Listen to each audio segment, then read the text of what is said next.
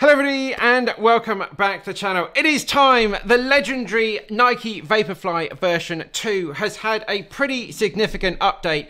Version 3 is here. It's in this box, ready to go. Right, let's get stuck in, see if this new one is going to be any good. Super excited for this one, guys. Let's get this video done.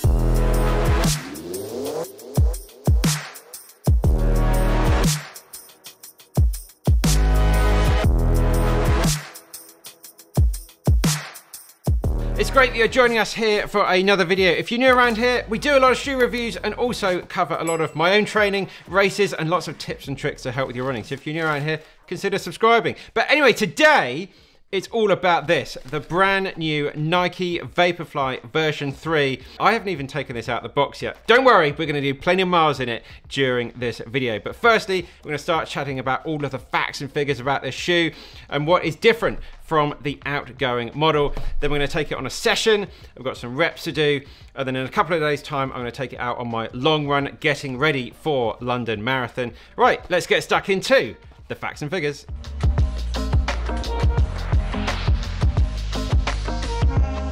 Let's get this box out the way. Let's put that over there and have a better look at the new shoe. Let's get rid of all this paper that comes inside. First impressions are it is pretty light. There's meant to be a bit of a weight saving on this new model. Got my scales here ready to go. But starting out, talking about the price, well, this set me back 235 of my British pounds. I bought this on the Nike website here in the UK. Now I'm sure a lot of people want to know is when is the US model dropping? When's the Australian model coming?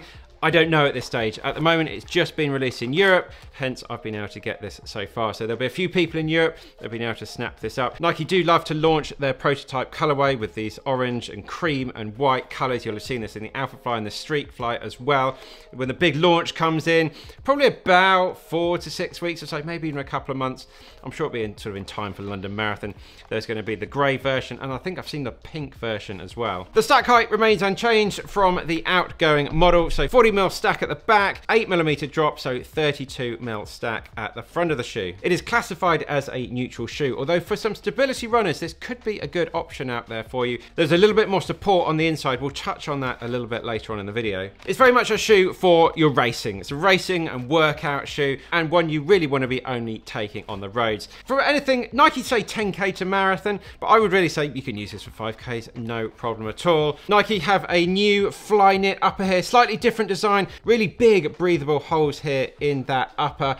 If you compare it to the outgoing model, there's going to be a lot of airflow to be able to come in there. If you like running in warmer climates, this could be a good one for you. The midsole is full of Nike's premium ZoomX foam here, and there's a little bit more foam in version 3 as well. We'll touch on that in the changes very soon. The outsole, slightly less material here, so this is 2mm thinner than the outgoing model, as you can see here on the shoe. Slightly different design as well. This does look a little bit more grippy to me, a little less, I thought, sort of slappy, a little bit less weight here in this new design as well. So we'll see what that's like when we get out on the road very soon. Possibly a slight concern with some durability issues here, but yeah, we'll chat on that later on as well. Seems just a little bit less hard wearing potentially, but we don't know just yet. There's a full-length carbon fiber plate. As far as I can tell, this is the same plate that is in the outgoing model as well. You can see it in this cutout here on the bottom. There are no different widths available. It just comes in one standard width, and there are men's and women's versions. Right, let's move on to have a chat about the differences between the new shoe and the outgoing model.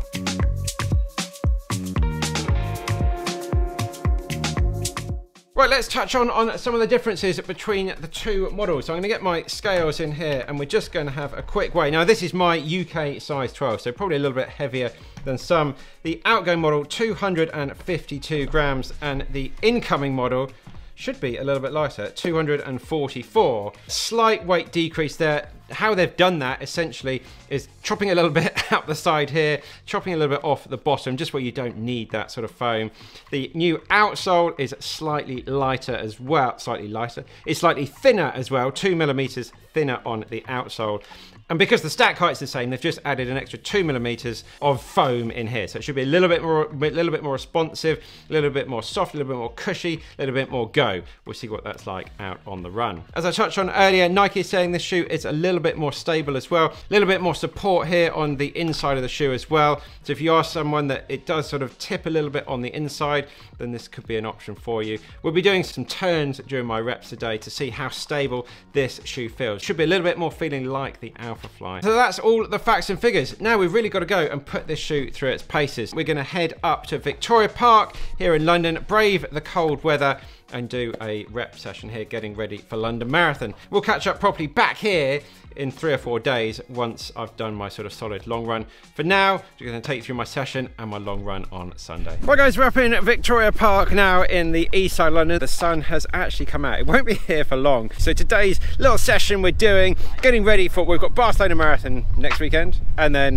the big sort of goal race is London Marathon we're getting ready for. Hopefully around mid 2:30s, something like that. So today's session, we're doing 6 by K, probably around about 3:15s, and then 6 by 200 after that. So yeah, we can get some nice K speed. So it's gonna be about sort of 5 to 10K pace, and then yeah, some faster reps. And then on Sunday, we'll be doing some about 5K pace, about marathon pace, basically 5K reps then. So we're doing lots of different paces into the shoe.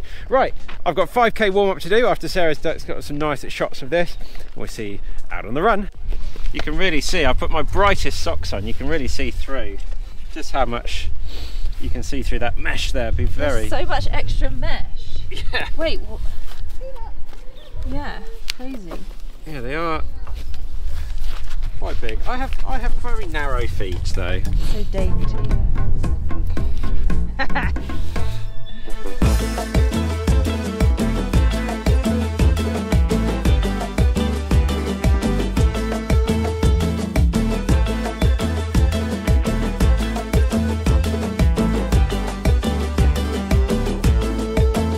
Here we go, 6 by K, 6 by 200. First rep. Let's get this. Done.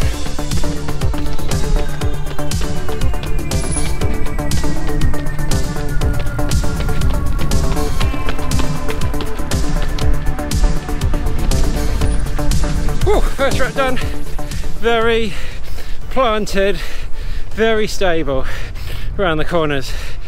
About the most stable shoe I think I've run in for a carbon plated racer. Really quite nice there. 309 for that rep. We're going to do reps 2, 3, and we'll catch up on rep 4. Here goes rep number 2.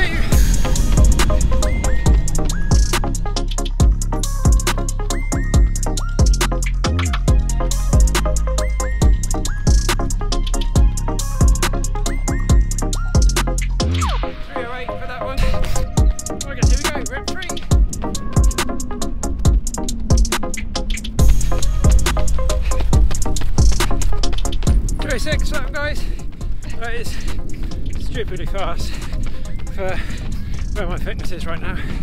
Very happy. Can people smash that like button and let Sarah know she's doing an amazing job out here so cold after a 21-mile run this morning. And now she's going to be editing this video as well. And yeah, check out the website. Got beautiful long sleeve tees and running hats, these beautiful running buffs as well. Help you with all your spring training. Right, I'm gonna get my breath back for rep number 4. Right guys, rep number 4. Hi Tony.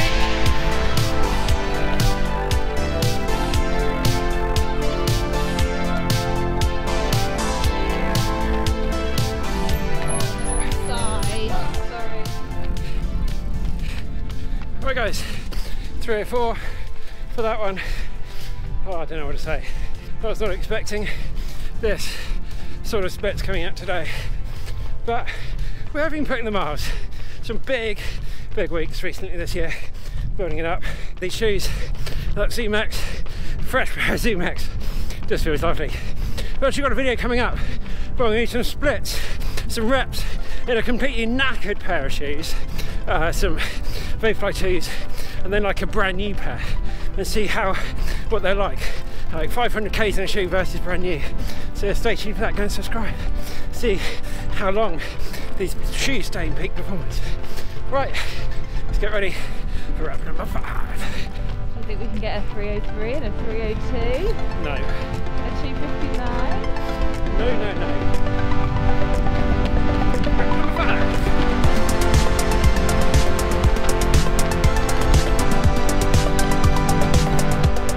303.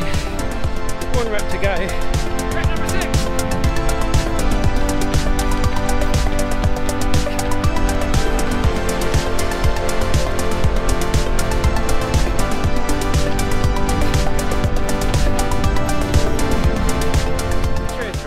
Nice. We didn't get Sarah. Okay, you happy with that? Ecstatic Sarah. Ah, Whether it's me or the sheets, I don't know. probably a bit of both. Bit of both. We're just going to need some 200s now, 6x200, and we'll catch up properly at the end.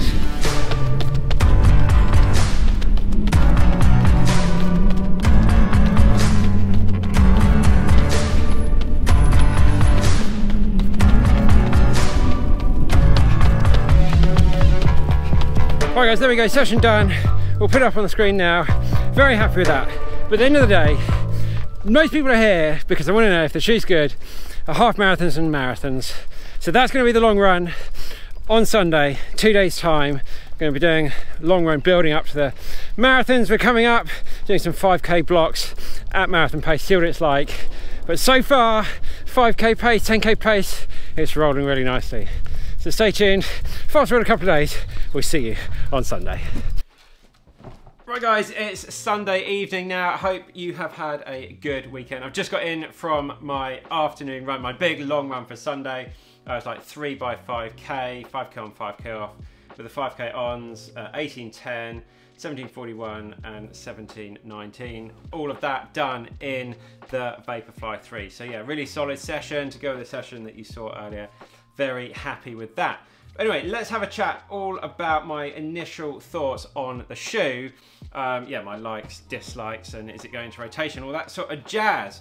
So first big like, this is definitely a fast shoe. It's not a huge jump in performance that some of us might have liked to have seen. It's a very similar ride to the version 2 of the shoe.